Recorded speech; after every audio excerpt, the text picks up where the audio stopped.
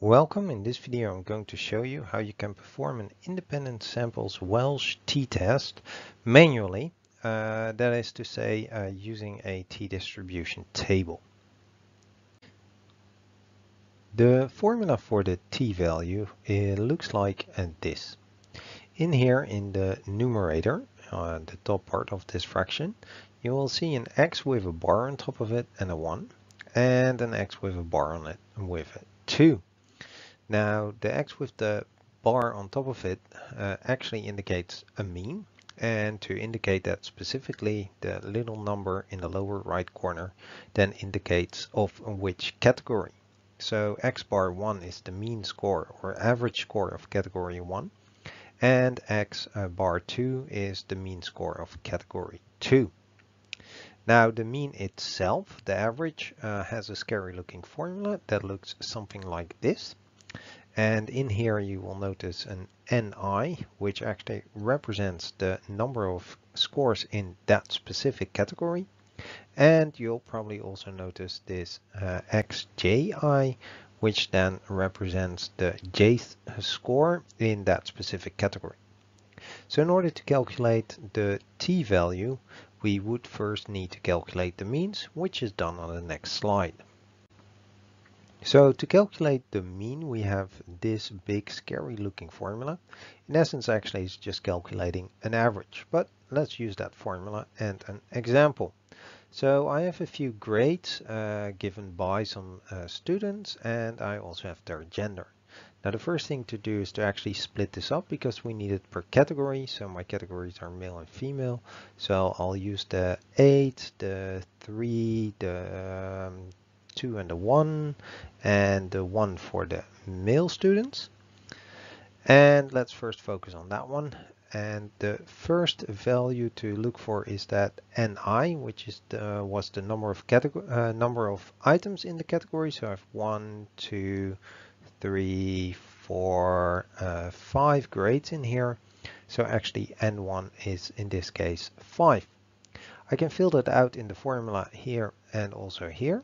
And that gives me the following result. As you can see, I simply substituted N1 and N1 here, and I can replace these now with 5. Then the next part is actually this whole big sum sign. So the weird looking E simply means to add all of those up. So in essence, just add all of these numbers up. In this case, that's going to be 8 plus 3 plus 2 plus 1 plus 1 divided over 5. And that's going to be 15 over 5. So x bar 1, the average of the male scores was a 3. Now we can do exactly the same thing for the females. So we first select all the females. That's a 7 and a 7, a 5, a 3 and a 9. And there's the 8. So that gives us these.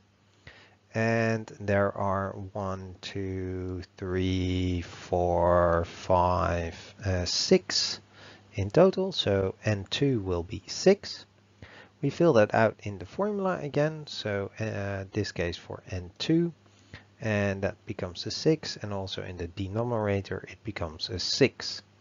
Simply means to add all of these up, so all of these need to be added up, and that gives us 7 plus 7 plus 5 plus 3 plus 9 plus 8 over 6. Which is the same as 39 over 6, and therefore the average of the female scores is a 6.5. So let's get back to our t-value, which had this as a formula, and we actually now calculated in the example x bar 1 and x bar 2. They were 3 and 6.5. So we can fill that out in the formula, and 3 minus 6.5 simply becomes minus 3.5. Now that only leaves that SE in the denominator, and SE is actually short for standard error. Unfortunately, the formula for that one is again a little bit tricky. As you can see, the formula does contain N1 and N2 again, which we already had for our sample, which was 5 and 6. So we can already fill those out. The S up here with a square is actually the sample variance of that specific category. And on that one also has another formula which looks like this. So we'll first have to calculate this one, for our sample or example, sorry. That's going to be done on the next slide. So to calculate the sample standard deviation, this was the big scary formula.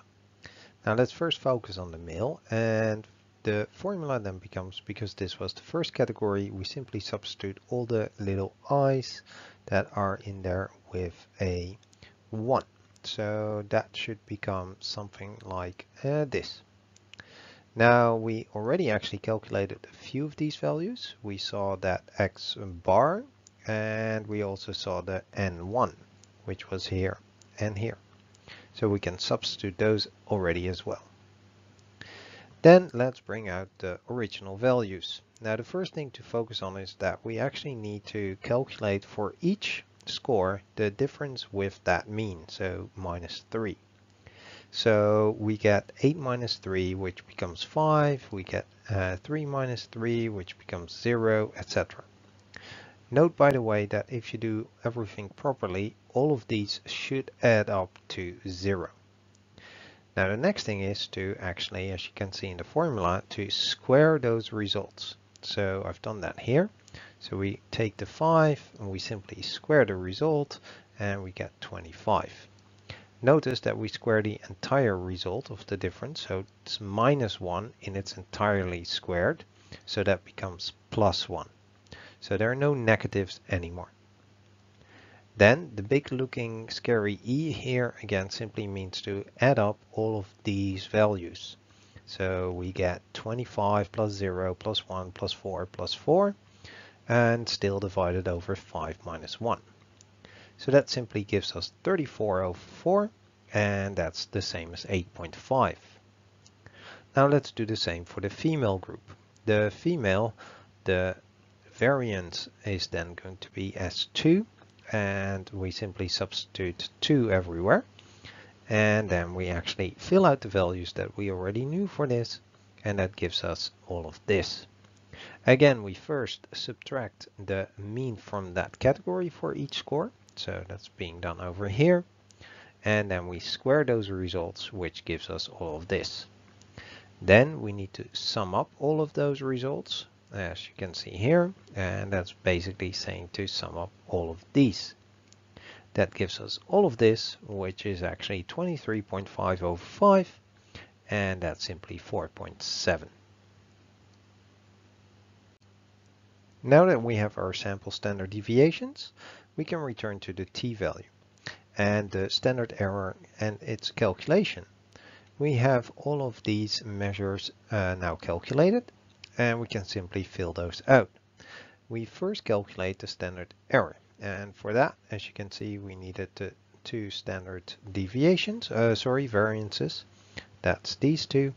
And we needed the scores, the number of scores for each category, which we also already have in our example.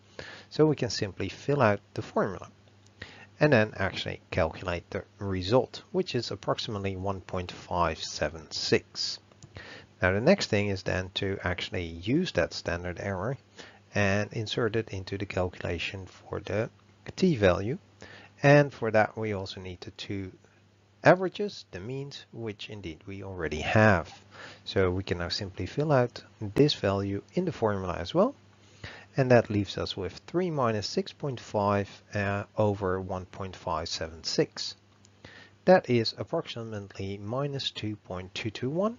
And that's the t-value for the Welch t-test, the independent samples one. In order to look up a t-value in a distribution table of t-values, we also need something known as the degrees of freedom. Unfortunately for the Welch test, that formula looks extremely big for some people. Now luckily though, actually all of these variables that you see in here, we actually already have. So if we take, for example, the variance 1, of the first category, you can see that in here, and you can also see that in here. So if we use this template, we can fill those 2 values out at those 2 positions. Then the next one you might notice is the variance of the second category, which is actually up here, and also up here. So we'll simply fill those out here and here in our template. So if I do that, we get this. Then the next one that we still are missing is actually the number of categories in the first, number of scores in the first one, which you'll find up here, here, and here, which was in our example n equals 5. And I'm simply going to be filling that n out here, here, and also here in the template. So there we go. Then the last one that we're actually still needing is, of course, n2, which we'll find here and here and also here. And n2 was actually 6, so I'll simply be filling that out here and here and also at this position. So there we go.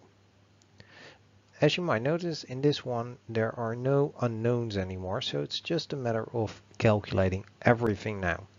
So the top part, the numerator, actually becomes 6.167 approximately, and the denominator, all of this, becomes approximately 0.845.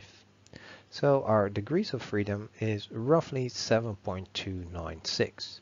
So although this formula looks pretty scary for some people, actually everything you've already calculated when calculating the variances and the means. So now that we have our degrees of freedom and t-value, we can actually make use of a t-distribution table. Note that this table is using a right-tail probabilities, and I'll show you on the next slide what if you have that is using the two-tail probabilities. So we'll look into the first thing is our degrees of freedom, and as you can see here it says df, so we actually will be needing to look for this 7.296 in all of these. And as you might notice, there's no 7.296, but there is 7, and usually we would round this down. Check with your lecturer what he or she prefers. It could even be complicated as to do some interpolation, but I would take it too far for this video. I'm just going to assume you're going to round down to 7 in this case, and that means we'll simply be looking in the 7th row.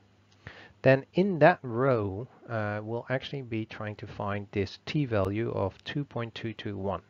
You can actually ignore any negative signs that are in front of it. And as you might notice, there is no 2.221, and it would actually fall somewhere between these two up here. And that indicates that the significance is you then actually look for the column titles of these. So for this one, that's 0.0025. And for this one, that's 0.005. So we simply look at those. So our one-tailed significance p-values, one-tailed p-values will then be somewhere between 0.025 and 0.05. However, most likely you actually want the two-tailed one, so you can then simply multiply those two results, each by simply 2. So 0.025 times 2 becomes the 0.05. And 0.05 times 2 becomes 0.10. So our significance will be somewhere between 0.05 and 0.10, which usually the threshold is 0.05. Anything below that would consider it significant. So in this case, it won't be significant. All right, on the next slide, I'll show you how you can use a table that actually does this one already straight away. So if you have a two-tailed table, then it actually goes exactly the same as with a one-tailed, but you don't need to multiply the final result.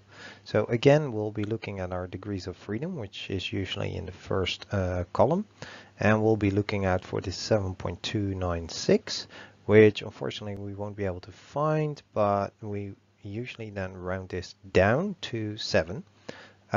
Check with your lecturer what he or she prefers. There are some advanced techniques to interpolate this, but that goes too far for this video. Then in that actually row, we'll be looking for our t-value, which is 2.221, and you can actually ignore the negative sign if you have any in there. Now, as you might look into the row of the degrees of freedom of 7, you won't be able to find this 2.221, and what usually happens is that it's somewhere between two values, so in this case between these two. And that simply means we then look up to the column titles of those, that's these two, and that will give us our significance. And in this case, that means that the two-tailed significance is somewhere between that 0.05 and 0.10. If in any case your value is, for example, lower than the first one, then it would indicate that your significance is less than, bigger than this one. Or if your value is higher than the last one, then it means it's going to be less than this one. I think that covers roughly all the options. All right, thank you for watching. Hope this was helpful for you, and sorry for the long video.